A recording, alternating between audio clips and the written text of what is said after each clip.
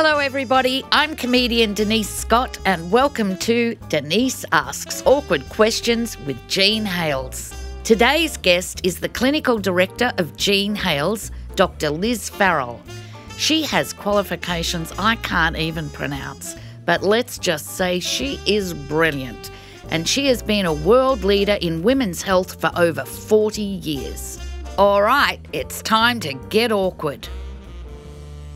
All right, Sophie from the Barossa in South Australia writes, I'm 65 and I've been having an affair for the last 2 years. A friend said I should be using condoms and get an STI check, but surely not at my age. I don't even know how to use condoms and I can't fall pregnant. What do you think, Liz?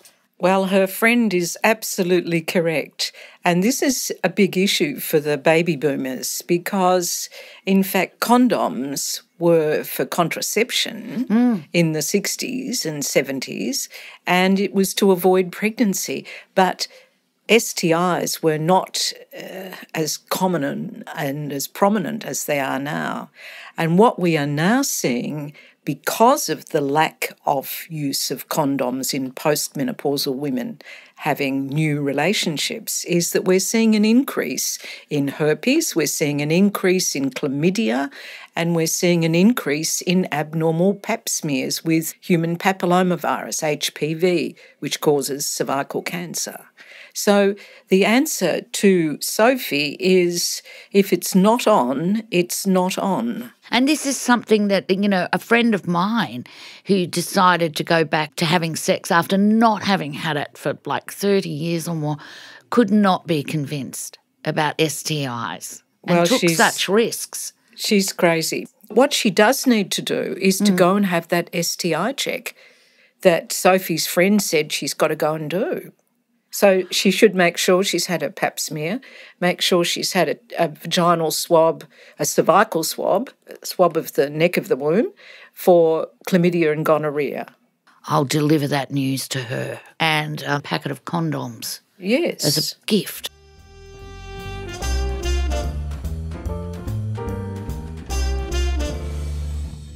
Ellie from Albany in West Australia writes, I've hit 55 and I would rather have dental surgery than sex. Where has my libido gone? Well, that's terrible. Having dental, rather go to the dentist than having sex. Oh, Liz, I've got to confess, I prefer Sudoku to sex. Dear. I know. So help, Liz. Help. Okay. When you get to the menopause and we've got this hormone change, women's vaginas can go dry and also skin loses its collagen. So you either shrink or sag, which is a bit sad. And what happens is if the tissues shrink, then the vaginal entrance can get smaller and so you're not going to have a libido if sex hurts. Either use a lubricant to start with, but that's not going to help if the vaginal entrance is a bit narrower. So you need to speak to your GP. But hormones are actually right down the bottom of the list of causes of loss of libido. And we're talking about sexual desire. A lot of women, if they've had a partner for many years, sex can get prescriptive. In other words, have sex the same way every time. It's a bit boring. It might be that there's difficulties in the relationship, so why should you have a libido if you don't like the person you're living with? If you've got massive amounts of stress at the time, and most of us around the menopausal years have either career issues, children issues if you've had children, relationship issues, financial issues in this day and age, and, we're going through a pandemic.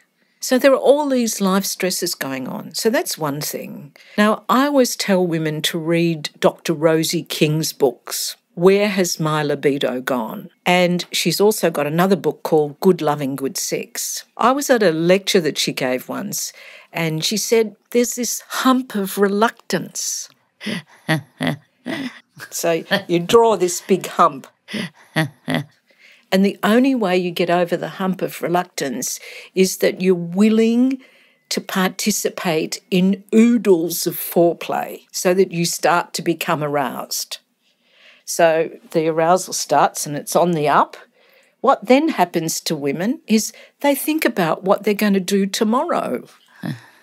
Or they think about what's on the shopping list. So what you then have to do is push those thoughts out of your head, allow the arousal to go on a bit more, and then the same thing will happen again. So if you can imagine a graph that goes a big hump and then it goes up a little bit, then it drops down because you think about the shopping list, then it goes up because you think about what clothes you're going to wear tomorrow and have you done the washing, and then it goes up because you're getting up there, you're getting higher and higher, and then suddenly you think about, oh my God, I've had a text message from somebody that I haven't answered, and you've got to push that out of your head, and then eventually you may get to orgasm. All right, that's it for today. If I'm not here and you have more questions, go to jeanhales.org.au. Bye, everybody.